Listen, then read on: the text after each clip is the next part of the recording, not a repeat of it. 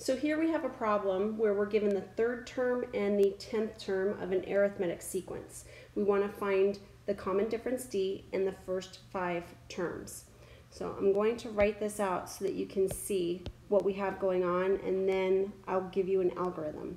So we've got the third term, the fourth term, the fifth term, the sixth term, the seventh term, the eighth term, the ninth term, and the 10th term. So the value of the third term is 5, the value of the 10th term is 26. So to get from the third term to the fourth term, I'd have to add D, our common difference, once. Then to get from the fourth to the fifth, I'd have to add D again. So now I'm adding 2 common differences to get from the third to the fifth term. And let me do this here, let me make all these little V's. There we go.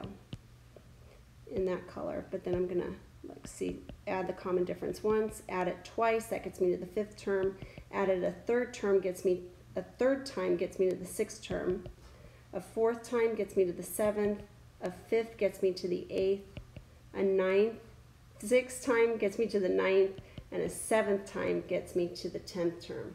So I'm adding D 7 times to get from the third to the 10th term. To get from the third to the 10th term, we're adding D 7 times. So that would be 7D, because repeated addition is multiplication. So now what I'm going to do is I'm going to say, well, what's the difference between 26 and 5?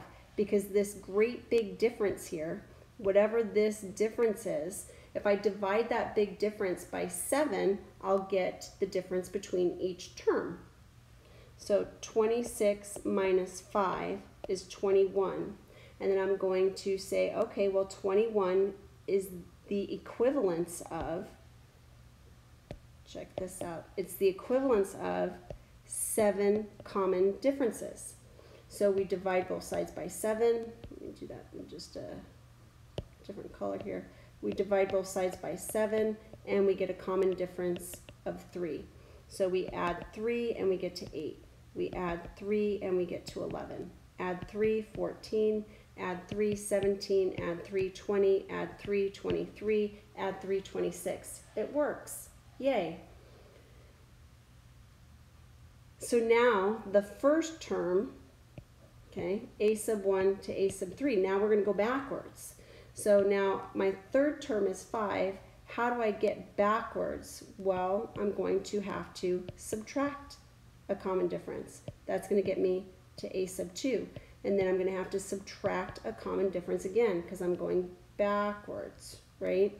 So I'm going to have to subtract 2 common differences from 5. Well, what's 2 common differences? Well, that would be 6. So we're going to subtract 6. When I subtract 6, that gets me -1. So my first term is -1, and then I can just simply add 3, get the second term, add 3, get the third term, add 3, get the fourth term, and so on and so forth. So now let's do this with some crazy numbers. We've got 25 thirds and 95 sixths. 25 thirds. And that's the value of the, I believe that's the value of our 17th term. Yeah. So that's the 17th term. And then the 23rd term is going to be 95 over 6. I'm going to copy this. I'm going to do it on a new page so that you can see. There we go. We want to find the common difference D and the first 5 terms. So from a sub 17, which is 25 thirds, to a sub 23, which is 95 sixths, I'm going to have 23 minus 17. I've got 6 common differences.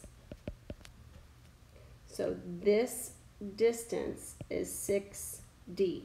Well, that distance is also 95/6 minus 25/3. Now, don't be afraid to pick up a calculator, okay? Pick up a calculator and let's just do this. If you don't pick up a calculator, then you're going to struggle like I am right now, and you're going to see me have to get a common denominator. 95 minus 50 is 45/6, which reduces, I don't even know why I did that, right? 45/6, 95 minus 50. 95 minus 50 is definitely 45/6. And then 3 goes into that, so I'm going to have 15/2. Something's wrong. Something's wrong. 95/6 minus 25/3. Yep, nope, I'm good. It's 15/2. So this right here is 45/6, which is the same thing as 15/2.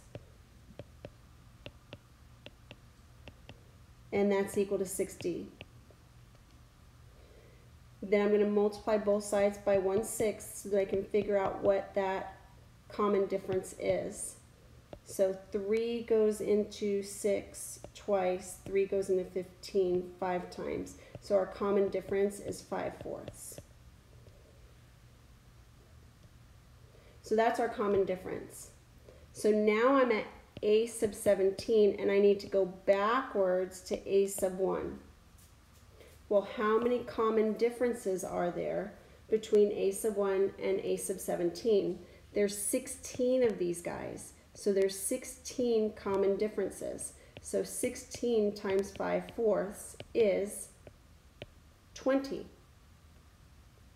So a sub 17 has a value. A sub 17 was 25/3. I need to subtract 20 because I'm going backwards in time to a sub 1. So 25/3 minus, I'm going to put 60/3 because that's the same thing as 20, is equal to negative 35/3. And that's the value of the first term. Now, don't get so darn excited that you're like, oh, yeah, I got it, because now we have to find a sub 2, a sub 3, a sub 4, a sub 5. So a sub 2, and change the color up here, a sub 2 is going to be negative 35/3 plus 5/4. Just use your calculator. It's just easier to use your calculator. That's going to be a sub 2, and then a sub 3, you're going to add 5/4 again. And then a sub 4, you're going to add 5/4 again. And then a sub 5, you're going to add 5/4 again.